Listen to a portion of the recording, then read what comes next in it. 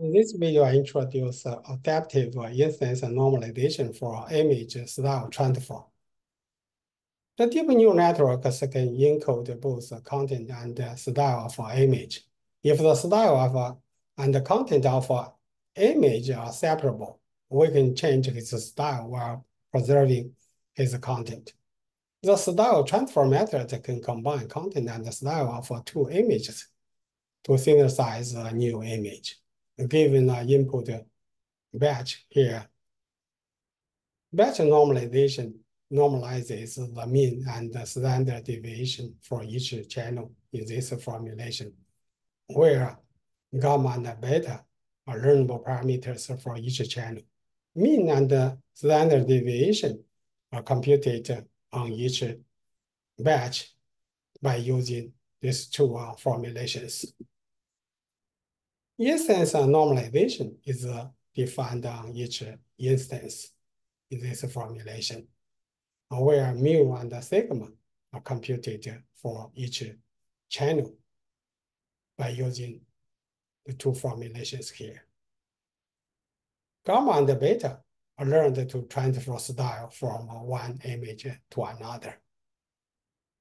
We can also learn gamma S and beta S for a set of styles S in this formulation. During training a style image with one fixed style S are used as an input. Adaptive instance normalization uses content X and the style Y as inputs and aligns the mean and standard deviation of X and Y in channel wise.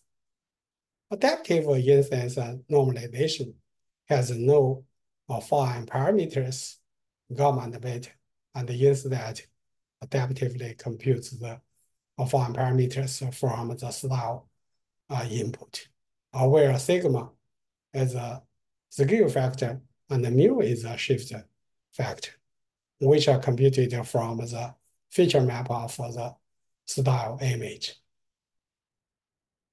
Style transfer network uses one content image and one style image as an input to generate a synthesized image here. Adaptive instance normalization layer uses a feature map as an input of the convolution. We got a new feature map, and then we use this mu x and sigma x to normalize this feature map, and we use this sigma y and mu y to skew and shift the feature map. Style transfer network T takes a content image C and a style image S as inputs. The encoded feature maps FC and FS are fed to adaptive instance normalization layer here. So the new map T is computed from adaptive instance normalization.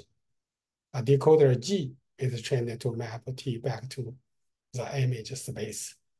Loss function is defined as sum of two terms, where LC and LS are the content and the style losses respectively. Style transfer network further uses this content image and the style image as the input to generate encoded features FC and FS. Adaptive instance normalization uses them as an input to generate a map T.